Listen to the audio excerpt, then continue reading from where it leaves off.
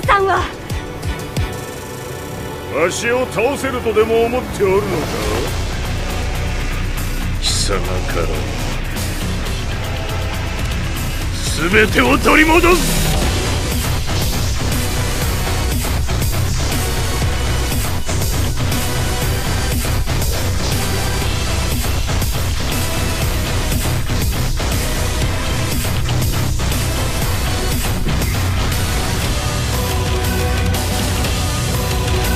戦いと最後にどちらが立っているか、それだけだ。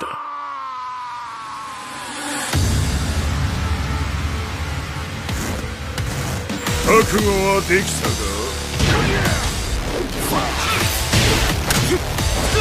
では見せてもらおう。その力どれほどのものか。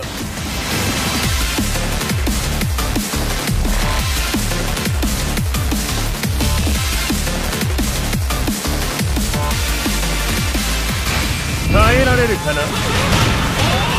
食らうがいい。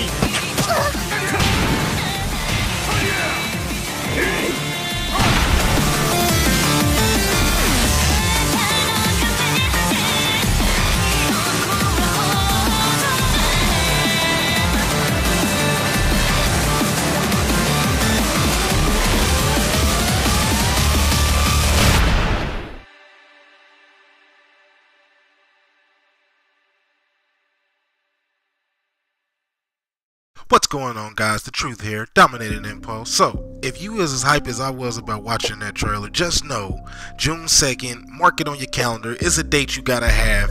Now, this is expanding the story of every other Tekken we have, so it's gonna be the same characters. You know, a few added wrinkles. The roster is gonna be deep as hell, and it's gonna be a rage animal mode to it. So it's gonna have that bloody roar aspect. This is gonna have a little bit of a story tied to it as well. So it's gonna have that RPG element feel to it as well, where you level up and, you know, progress your character and so on. But like I say, this is what we needed to kick off the week, you know. So shout out to everybody if they had a great weekend. You know, Monday's here, and since Monday's here, it's perfect that we have this announcement. DCTV is back. We're diving into a whole completely different direction in this back half, starting off with Supergirl. So make sure you subscribe to all my videos to check out. I got reaction coming later on today, flashes on Tuesday, as well as Legends of Tomorrow, and then we round out with Arrow on Wednesday. So I'm going to bring this reaction to a close. I hope you guys enjoyed it. Subscribe, comment, like, dislike, do what you need to do. Just know Dominating Impulse is going to keep flooding y'all with these hits. So I'm The Truth. I'm signing off. Peace.